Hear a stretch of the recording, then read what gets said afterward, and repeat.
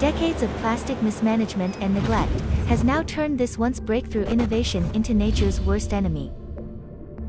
Global plastic consumption is estimated to increase exponentially, from 460 million tons in 2019 to 1,231 million tons by 2060.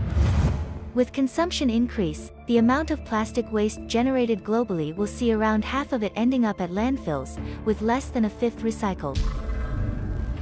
Mismanaged plastic waste often leaks into the environment and most notably, the marine ecosystem.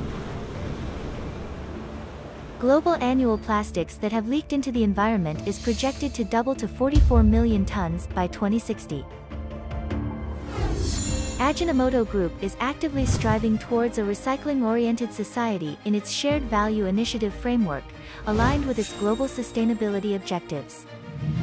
In Malaysia, Ajinomoto is supporting the effort through pioneering the adoption of a highly recyclable monomaterial packaging with aims to achieve zero plastic waste by 2030. Constructed with 90% of materials from a single source, the environmentally friendly monomaterial packaging is purposeful in achieving Ajinomoto Malaysia's recycling ambitions. Implemented into its highest-selling product, the Ajinomoto Umami seasoning reflects Ajinomoto Malaysia's commitment to the cause. To accelerate this initiative, Ajinomoto Malaysia will expand monomaterial packaging application to its other Ajinomoto products.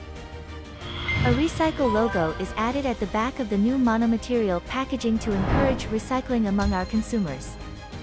A step towards a recycling-oriented society starts with you, with us. Let's care for our environment as we eat well, live well together with Ajinomoto. Ajinomoto.